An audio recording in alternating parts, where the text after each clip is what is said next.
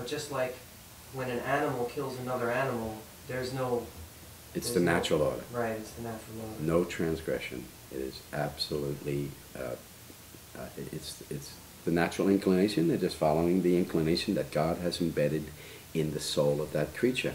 Just as all of these other non-Adamic nations are just following the inclinations, the primal inclinations that exist in the soul that and in the mind that drives them. So the story of Genesis is a metaphor for the point in human history at which mankind began to recognize the oneness coming from a single source. Yes, that good and evil were now deriving from the same source. And when Adam went out to spread that revelation to those around them became their church. So Adam, metaphorically or in reality, this first primal archetype, not primal, but first archetypal spiritual couple, went into their generation and said to the tribes and peoples around them, look, we just came to an understanding. We just came to an insight into reality. We don't have to be afraid of anything, because actually everything is God. We don't have to protect ourselves from anything. You know that tribe that lives on the other side of the lake, and they're always we always feel threatened by them, and that sometimes they even come around and pillage us and do all of these things, and we're trying to figure out how to protect ourselves from them, and we're making spears, and we're arming ourselves, and we're building fortifications to protect ourselves from them. We don't have to. That is God over there. And all we have to do is experience this transformation of consciousness. And if we do, if we all of a sudden begin to work this change in ourselves that brings us to a state of what will later, thousands of years later, be called Christ consciousness or Buddha consciousness, if we can attain to that, then the God who dwells in them, and the people are saying, what? Are you saying God dwells in them, people? They are fierce. They're warriors. And Adam says, exactly, that's the nature of God. God is a God of war. He's a consuming fire.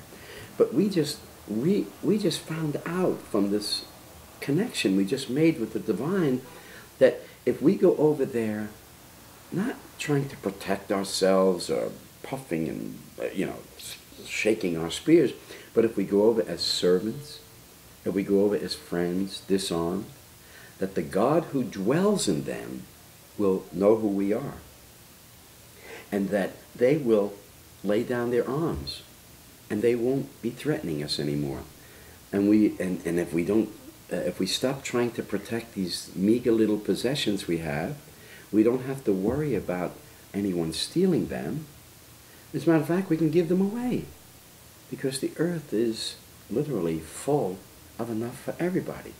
And so it's in this magic way that we now understand that we can transform the world and conquer our enemies. But Adam, of course, said, but you must realize first that the enemy is ourselves. It's our own fears, our own inclinations to our lower nature. It's our own doubts.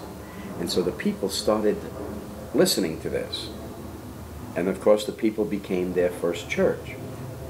But then it says that the church brought forth 2 sons. So out of this first realization came 2 spirits. Those who were like Cain and those who were like Abel. Those who were like Abel were those who could assimilate that message. And they were the ones who became, in essence, the first pacifists in the earth. They were the ones who said, yes, we understand this.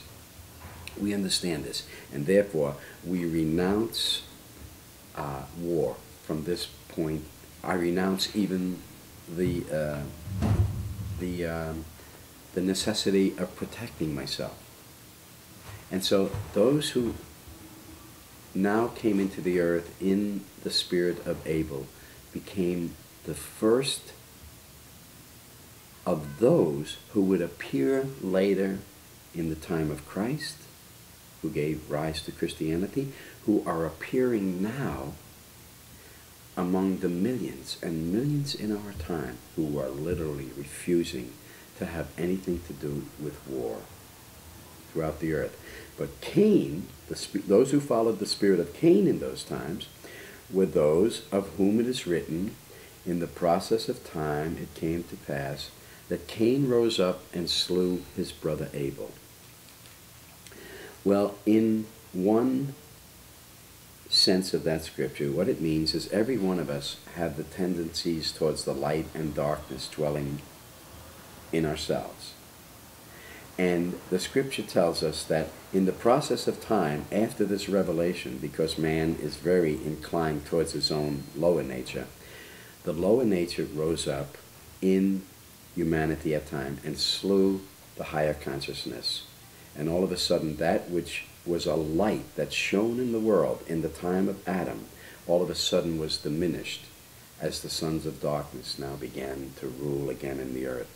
So the lower consciousness was conquering the higher consciousness, and that's why the Hebrew religion is a religion, a prophetic religion, because God constantly must send prophets in to ignite the original spark, the original fire, because the darkness is very great. But this is all part of the process of creation, because God had to allow us not only to see the darkness, but we had to experience it in ourselves in order for us to come to a full and conscious state of God realization. So the last 6,000 years is the history of not only darkness, the spirit of Cain coming to its absolute perfection. And remember, God put a mark on Cain when he killed his brother Abel. That mark shows up in the book of the Revelation as the mark of the beast. Anyone who yields to his own beastly nature, even if he does it in the name of God, is marked, because that is the spirit of anyone who finds justification for killing another human being in the context of these teachings that began with Adam and that are coming to perfection in the mystery of Christ.